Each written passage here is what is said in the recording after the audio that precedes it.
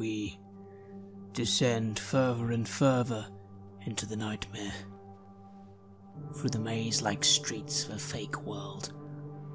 Although perhaps I have it all wrong. Perhaps this world is more real than the world I live. This world of floating demons, of children in pain. Damn Chigidiel. Damn him and his use of these innocent souls as fuel. Food. Poor Bjorn. I can't even begin to imagine what he's going through now. Still, even as I lose myself, there is one thing I am certain of. We need to stop this thing. Or at least do our best. My power seems to be growing. Stronger, at least. I feel without it we will be lost to these horrors we now face. Yet, I wonder how much more I can take. How much longer will I be able to tell the difference between this world and the others? Maybe I already can't tell anymore. This is Red Moon Roleplaying.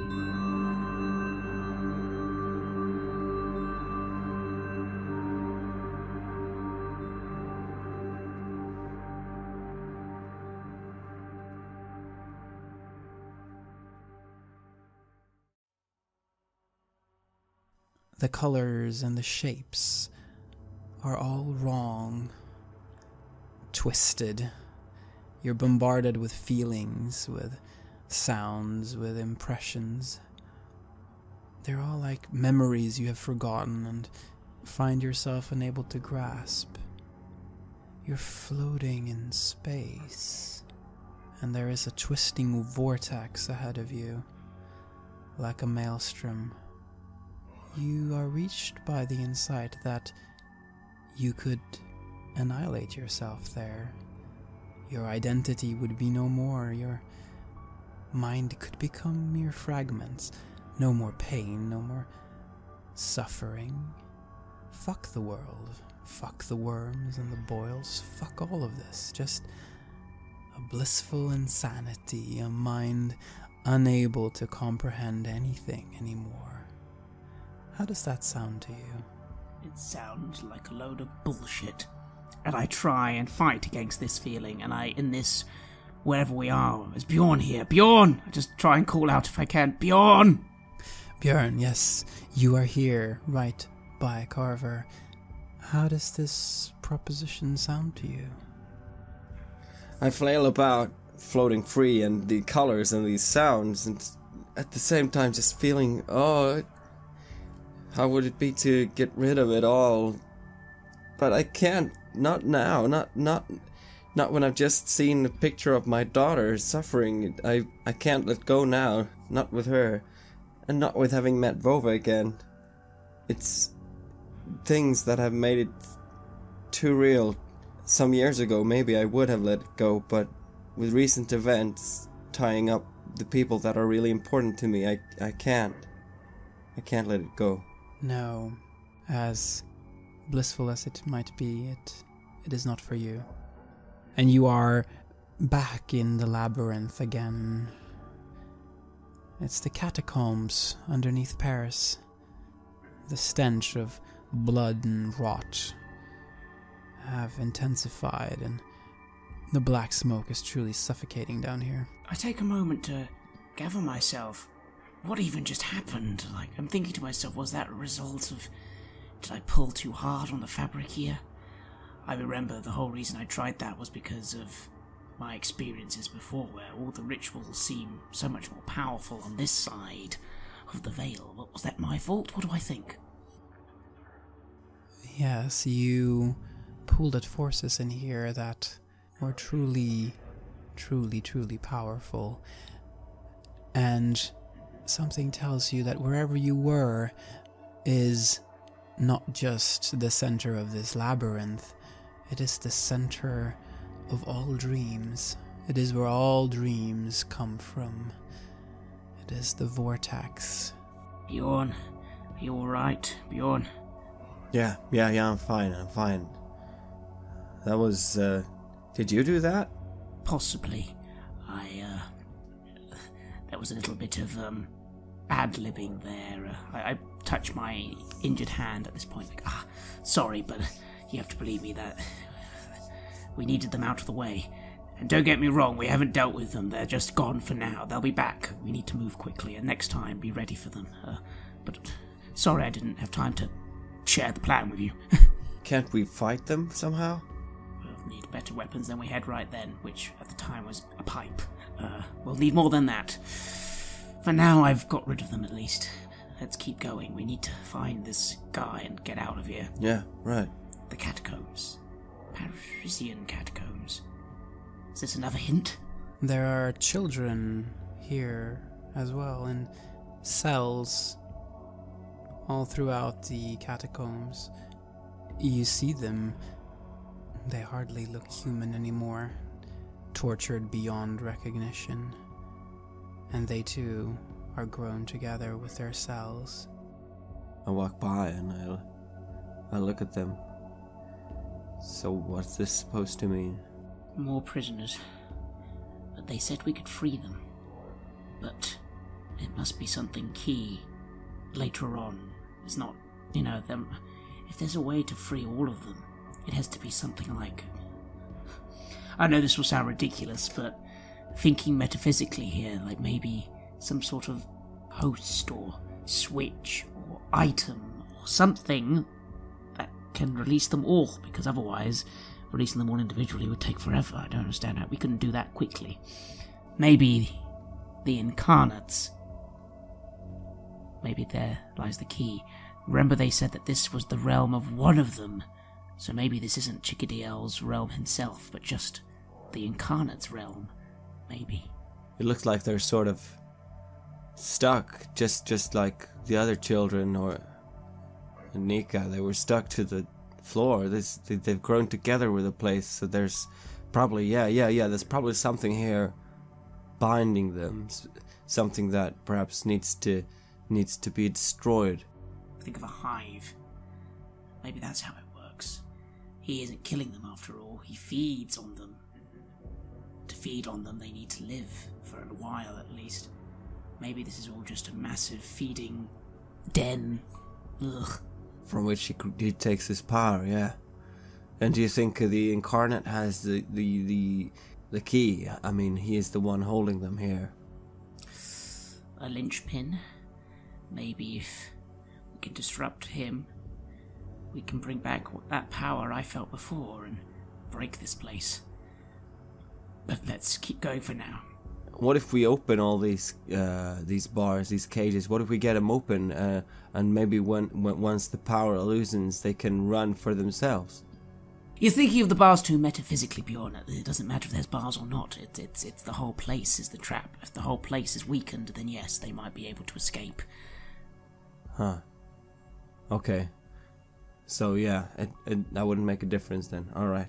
I start leading him on. I find it interesting because if these are like the Parisian catacombs, I will have totally read a few books about them. Not many, but in my studies, the Parisian catacombs, of course, come up a few times as an interesting location, not only for old-fashioned occultism, but just history as well.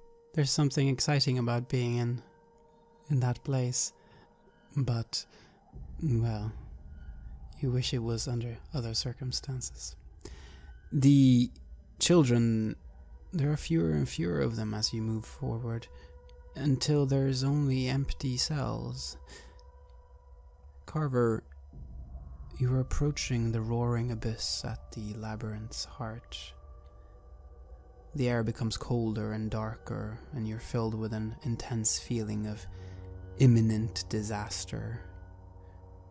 Björn, the calling from the doll, it grows stronger with every step.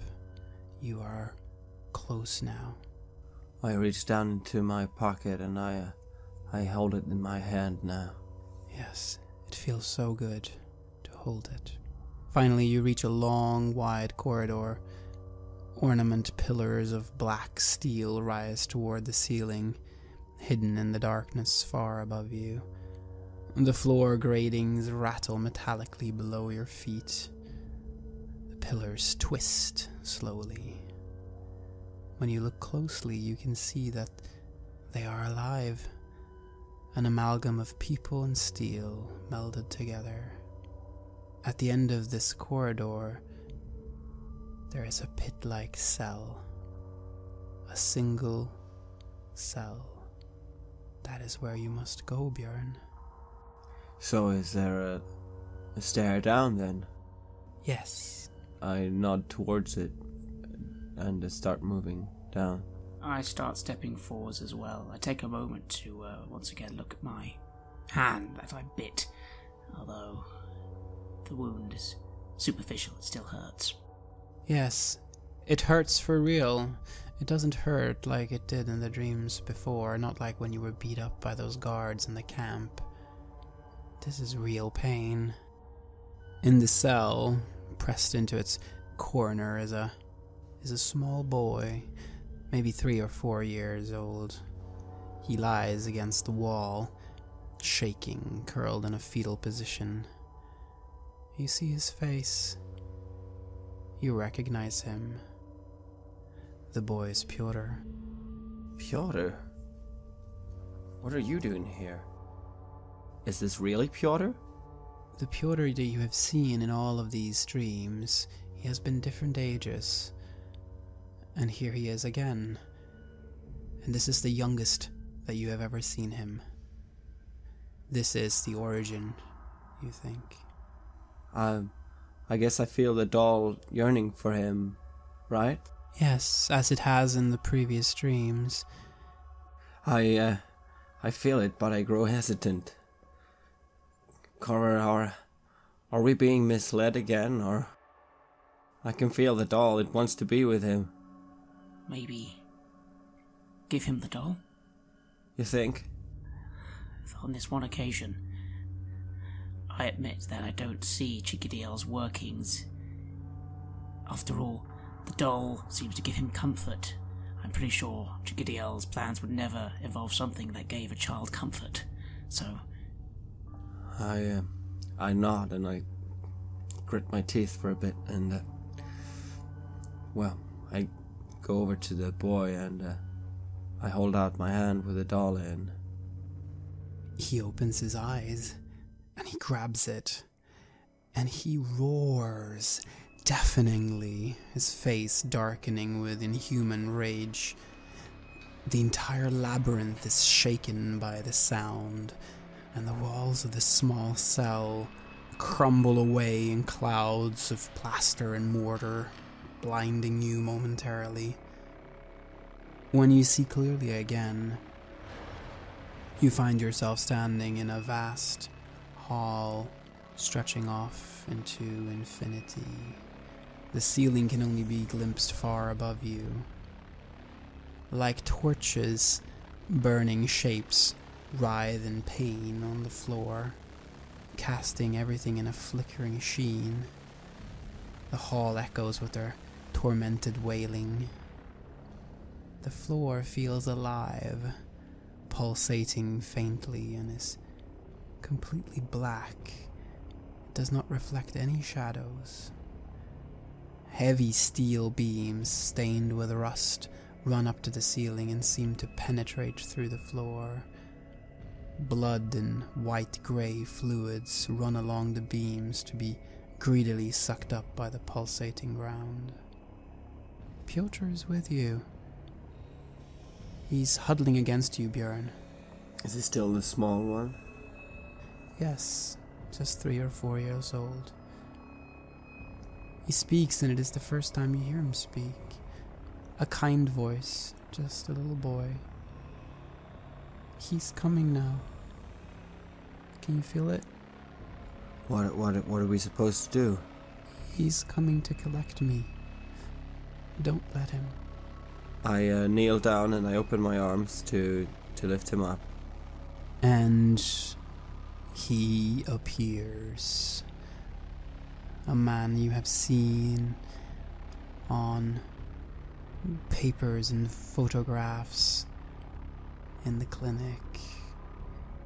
a man whose face is that of the incarnates.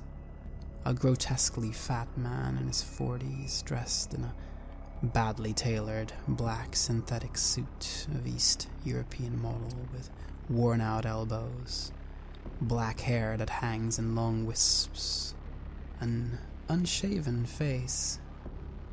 He smiles at you, laughing a bit. So you are here. All that fight and suffering and all that effort we went through to find you, just to come here, just to come to me. I put Piotr down again. You're not gonna get him. I already have what I need from him, but you, after I bend your wills, I will turn you back into children, and then I will satisfy myself with your bodies, just as I have with the other children here. Your minds will go away before your body does. I so enjoy that moment when hope is lost, when acceptance simply becomes the only option. It's hopeless for you, don't you see? I'm God here, and who the fuck are you? Well, who are we indeed? God here, eh? So this is your little slice of hell, rather than just Chigidiel's slice of hell. I am Chigidiel, and Chigidiel is me, and you will soon cease to be. I don't think so. And I feel like... no, I gotta get through this. For the people that I love, yeah. I look at Carver like, what do we do? And I wanna just run up and punch him. I will burn my final sixth sense, as I have a moment, just a moment of doubt, because even I'm a little unsure. What the fuck do we do now we're here? And I just sort of try and think of Jenkins. I just think, what can we do? Carver, in this place, you can die, but so can he. You have the power to create weapons. You have the power to change this reality. Change it and destroy him. Change it and save the children.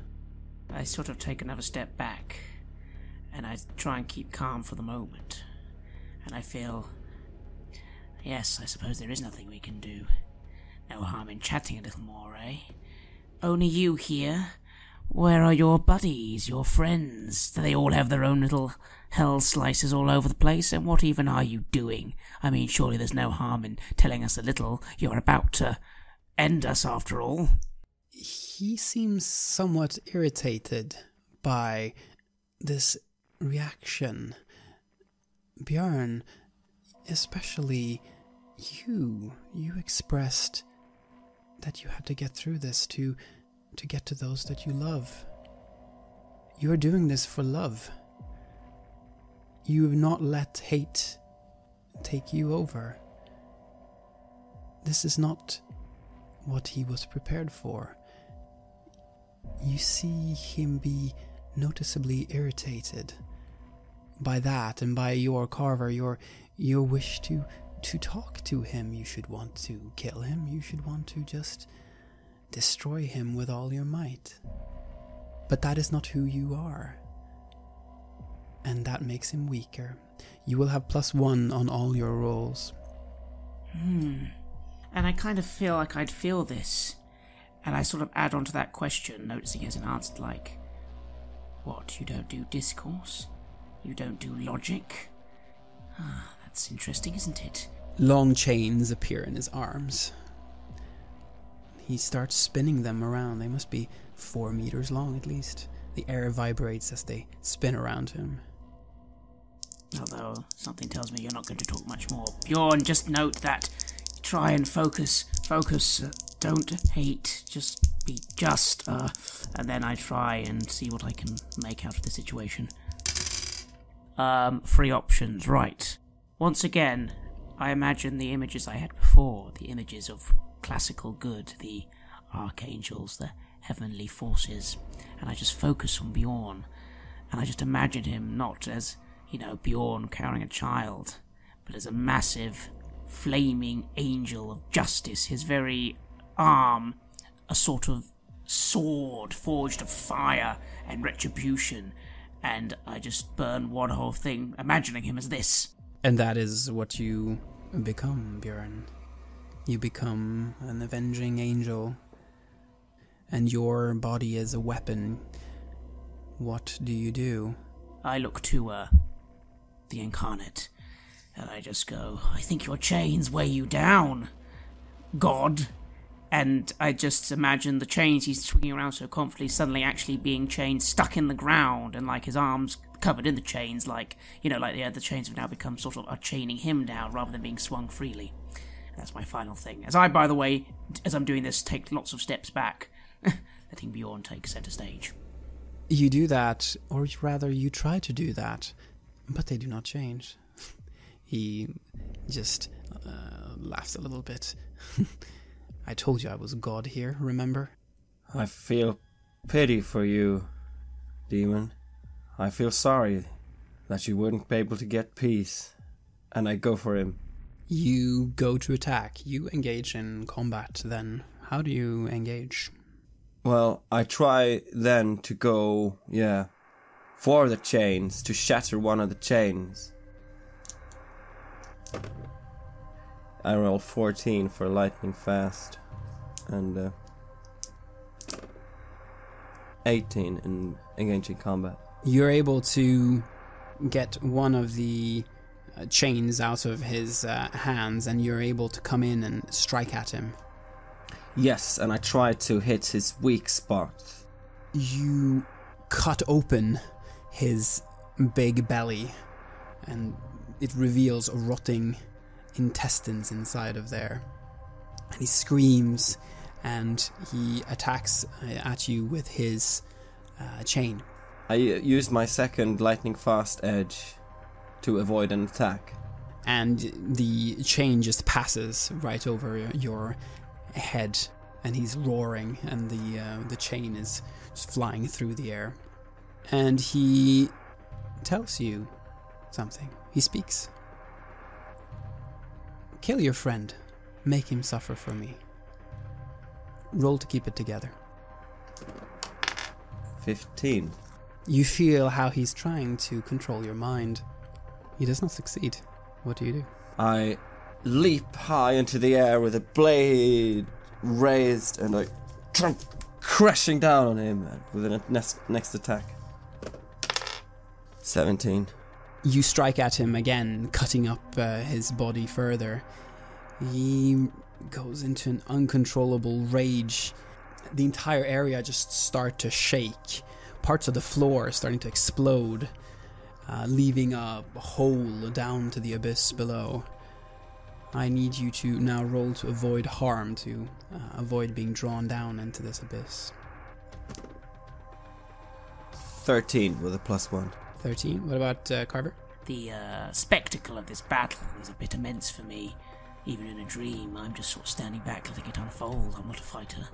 But then obviously I see these cracks and holes appearing, and I just sort of go like, oh, fuck. And that's a 5.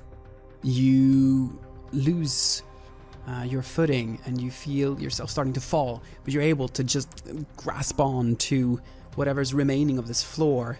You find yourself sort of hanging freely in one hand. Bjorn, you see this. What do you do? We need to end him. We can't let him get away. I shout, hold on, Carver, as I go to attack him again. I scream out, it's fine, Bjorn! Just kill him! 10. You deal another great blow to this incarnate, cutting it up further. Blood splatters everywhere, but he's still moving, and he's still swinging his chains around, still sort of smiling through it all, just blood-splattered face and these crazy eyes that are staring at you. And you are subjected to a counter-attack. You need to avoid harm as he swings out with the chain to attack not just you, but also Carver. 15. You are able to avoid it, but Carver, there is no way for you to avoid it. The chain hits your hand, and Björn, you now have a choice. Carver is going to fall to his death if you do not save him. Or you can kill the incarnate. I'll have no time to make a decision here, I think, so I'm just going to fling myself for Carver to try and save him. Yes, Carver, and just as you're about to fall, an angel reaches out to grab your hand and catches you in the last moment as you're about to plummet to your death. Come on, Carver, get up, get up. Fine, just... And you do that, but Björn, sometimes selfless acts come with a cost. He is right on top of you now. You feel the chain around your neck. I want you to endure an injury with harm 6. 12. You're able to get Carver up, and you're able to sort of shake off the incarnate. You're able to get his chains off you, but you're sort of thrown off balance, and you find yourself lying there on the ground, trying to catch your breath. And Carver, that is when you see someone, a young man wearing a Soviet military uniform. Several scars create an irregular pattern on his brow, while his right ear is misshapen. He is younger than when you met him, but that is Yuri Chazov. He nods to you, but his hands are empty and he is unarmed. I kind of have a moment of thinking, fucking hell, he was here. I forgot. So I kind of roll along the floor a bit, like completely disheveled, blood covered. And I just look at him and I just go, fuck. Unfortunately, my art of dreaming today was only a 6. I do get to choose one option. It's alright, so in my desperation, I just sort of fling, and just the idea of him having a gun, just a gun, Yes, and in Yuri Chazov's hands appear a Russian PPSH, one of these large submachine guns from World War II, and he sees it, holds it, seemingly very comfortable with it, and he starts running towards the incarnate. The incarnate is swinging his chains against him. You see how it hits him and slashes off his left arm. He screams with pain, but he is seemingly unbothered. He has not embraced love, you can see. He kicks the incarnate and jumps on top of him with the weapon and yells, "This is for Boris!" And he just fires the full magazine into the incarnate's face. Blood splatters everywhere. The incarnate picks Yuri up and rips him in 2 pieces, throwing both of them into the abyss. But he is staggered, and he is weak. He is bleeding profusely. I want to get up off the floor. I'm heaving myself up, and I'm trying to get my feet steady so I can lunge for the incarnate now while he's still staggered. You have the chance here to end him. And I raise the giant blade that is my arm, and I lunge for a straight towards him. Yeah. Yes, roll to engage in combat. I close my eyes, just sort of like, I can't watch. 15.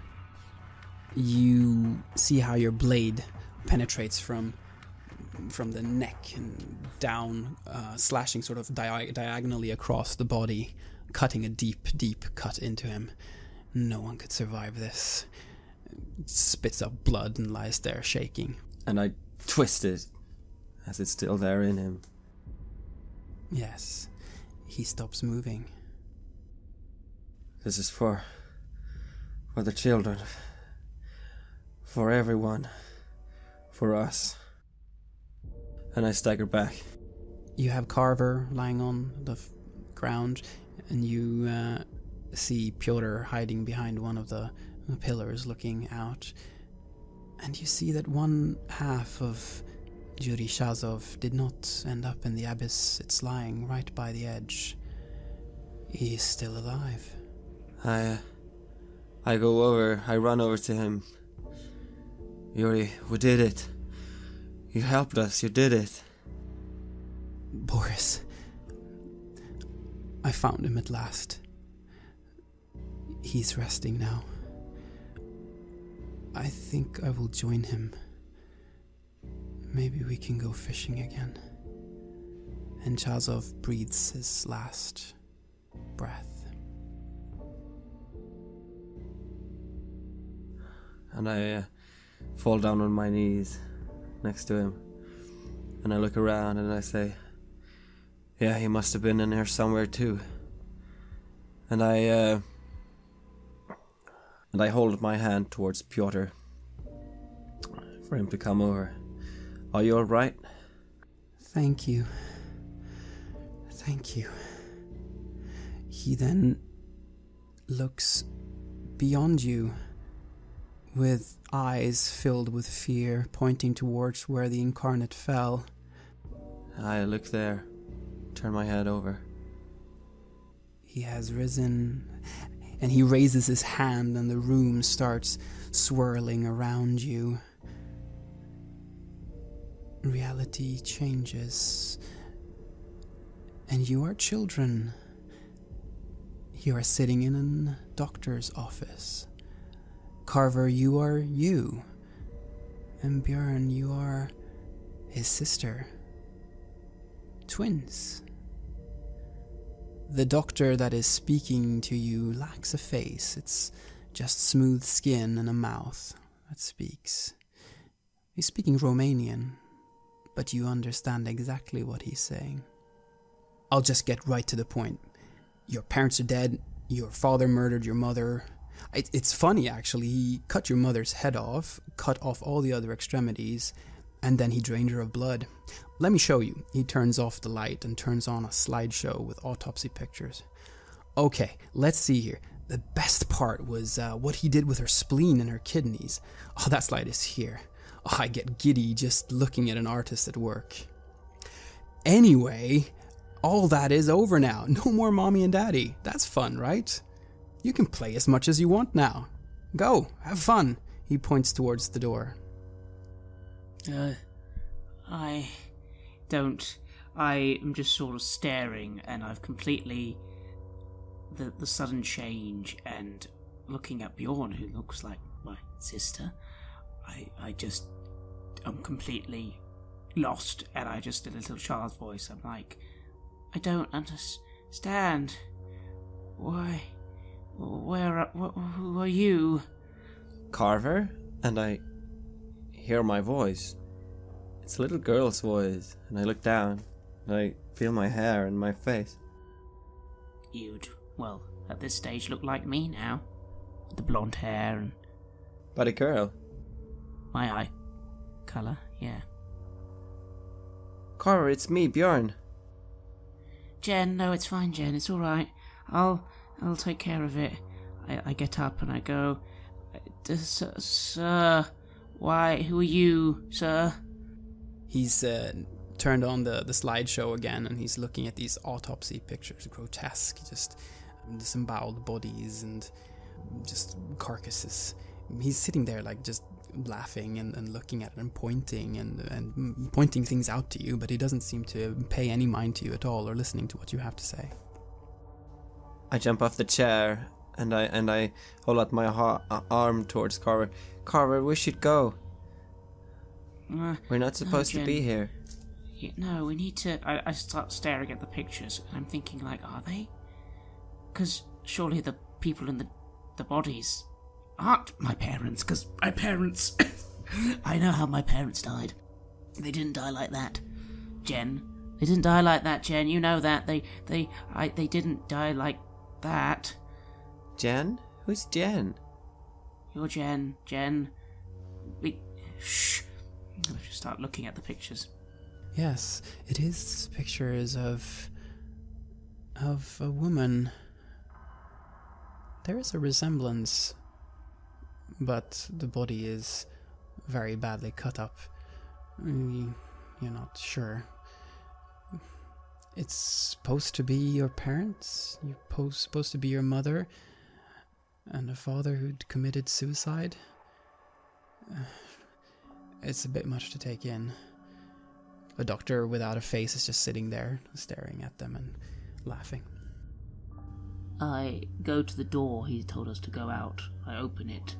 I just say to Jen, it's not right. There's something wrong. There's something wrong. Carver, I'm not Jen. It's me, Bjorn. I'm not... It's me.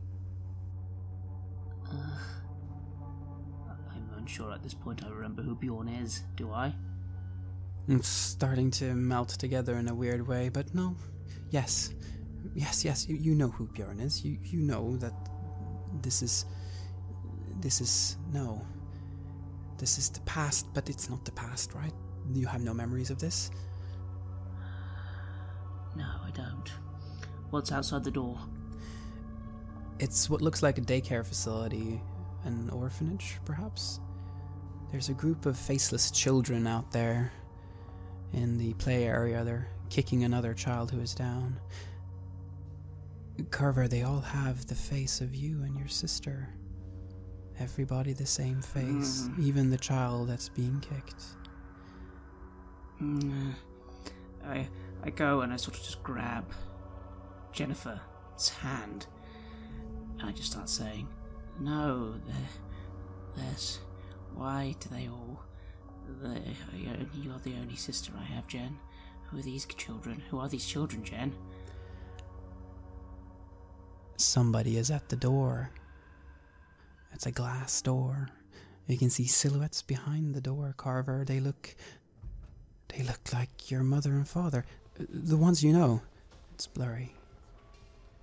I kind of tug on Jen to the door, like, Look, Bjorn, Jen. Bjorn, Jen, look to the door. And I sort of start tugging to the door. I want to go to the door. That seems familiar. That seems correct. The incarnate appears before the door. He seems very weak, his body all cut up. He smiles. I will never let you leave here. I can stay alive in here. I can control this limited space. I can control you. I can feed on your suffering. That will be enough. Carver, I yank at him to turn towards me. Look. He feeds on us feeling bad. Look how much we did together. Look how far we've come. We've done great, Carver. We're a good team. You think so? Yeah. You never said that before, Jen. You've always been mad at me. I don't know why. And I stopped for a bit at him calling me Jen again, and I just... Fine. James. Yes, James. I love you, James. And I hug him. I go to hug him. And I feel a weird moment, because suddenly a little part of me goes, I don't deserve that. I haven't done anything to deserve it. She wouldn't have forgiven me. But she's not here. I'm not here. Kind of lean into the hug a bit. I kind of say, I wish I deserved that. Bjorn. And I kind of look to the thing and go, you feed on my suffering. Yes, you do feed on my suffering, don't you? You feed on my suffering. And I just then imagine, and I try it again, affect this dream I'm now in. 17. So I'll imagine then just my hand, my little child's hand, just turning into the smallest, well, not really small, but just like suddenly a jagged, sort of dagger-like weapon. And I just sort of imagine the permanence of it. And I just look at him and I just slowly, very slowly walk over to him and go, you won't feed on anyone's suffering anymore. And I just sort of very serenely almost just insert my bladed hand right into his eye socket. Yes, and you do that, and it just passes in there, and He stares at you, and he falls to the ground. You're standing in front of the door now. You see the silhouettes at the door. They're waiting. Seeing him fall to the ground, I just go to the door and fling it open. You open the door. It's them. It's really them. They hug you. You feel their warmth. It feels real.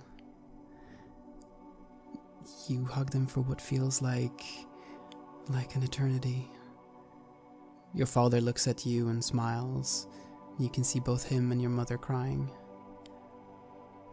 James, it's great to see you this last time. We will always love you, son. We can't help you in the hardships that you're facing. But remember our love. We always loved you and your sister. You are our children in every way that matters. Our love for you was real. Remember us. We can be your courage. We can be your strength. We forgive you, James.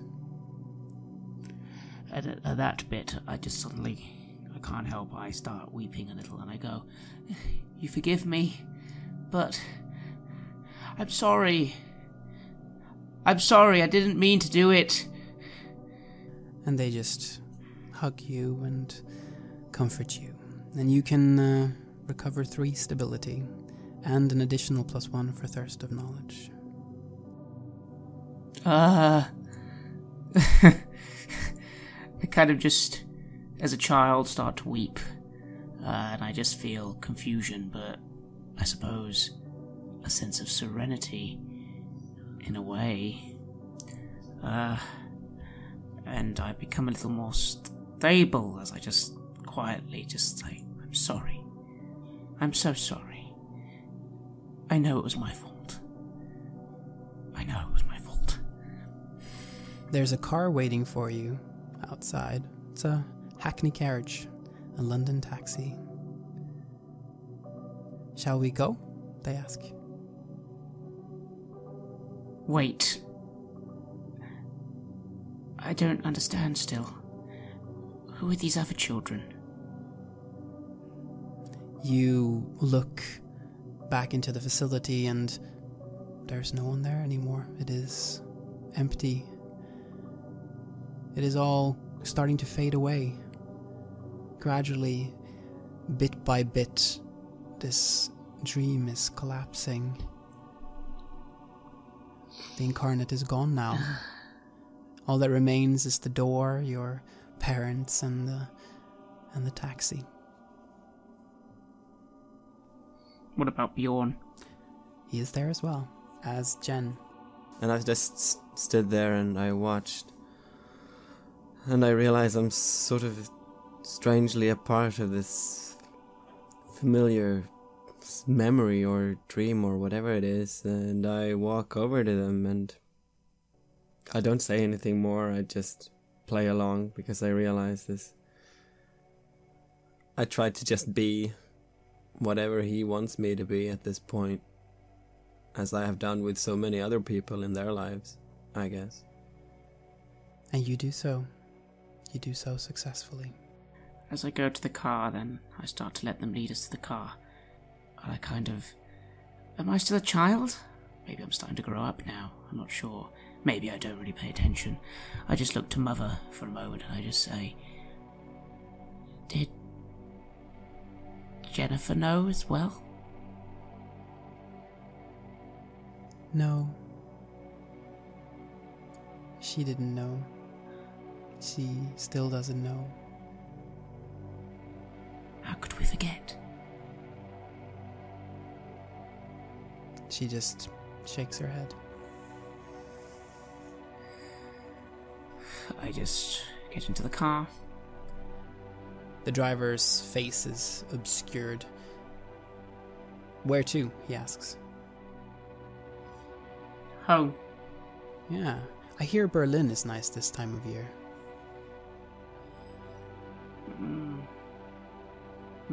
Wait, my adult mind starts to surface a bit more. I go, hang on a minute. You recommend Berlin, do you? Not Paris or New York? No. Definitely Berlin. I guess we're going to Berlin. Bjorn? Do you actually call me that now? Yes. Yeah. I guess we're going to Berlin. Certainly, the driver says. The doors are closed, and before everything becomes black, you see his face. He has a solid eagle nose, and he has the face of Pyotr. He holds up the doll, and he smiles at you. And everything becomes dark. It's morning. You wake up. It's the Schlosspark Hotel in Berlin, Björn. The doll is gone. Pyotr is dead now, finally at peace. He died last night in the clinic. And Ethel and Lila, they are no longer bothered by nightmares. You don't know how you know this, but you know it is true. You feel rested, as if you have slept again, unbothered by the nightmares. And finally, the master of your dreams. You can recover to stability. One thing is on your mind, however. You have a number that you're not supposed to call. It's a number to her, to your daughter. You have it memorized. I sit up on the side of the bed. I look out the window for a bit.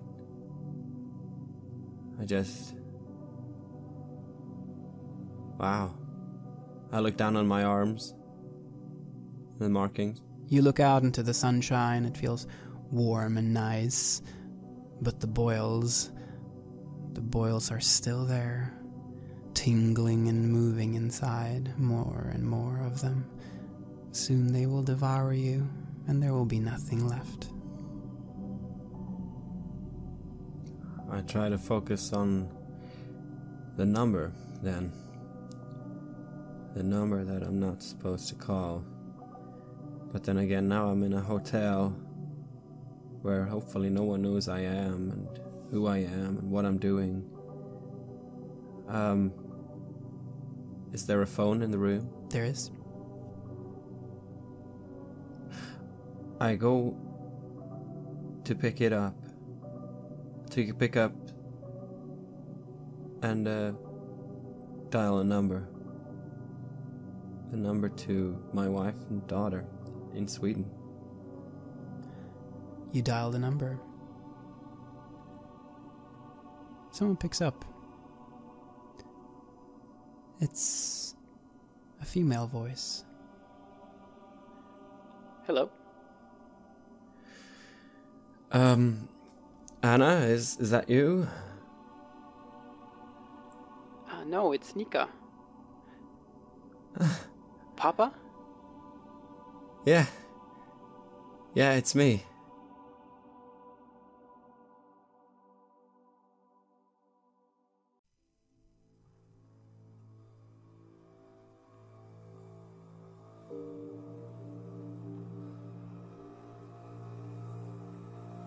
You have listened to an episode of Red Moon Roleplaying, where we play the campaign The Black Madonna for the tabletop role-playing game KULT Divinity Lost.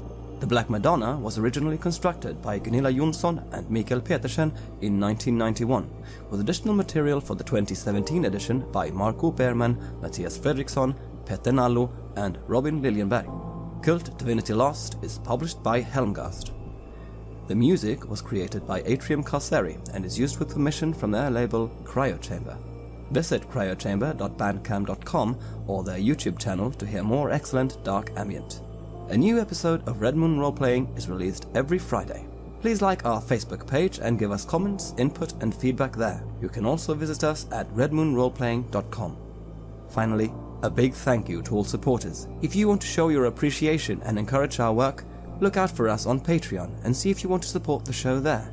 While the show will always be free of charge to our listeners, Patreon supporters will have access to extra material, such as a bonus podcast where we answer your questions about the campaign and role-playing games in general. If you just can't wait, you can even get access to the full-length, raw and unedited versions of our gaming sessions way before they are released as finished episodes. Thanks for listening. Looking forward to meeting again next week.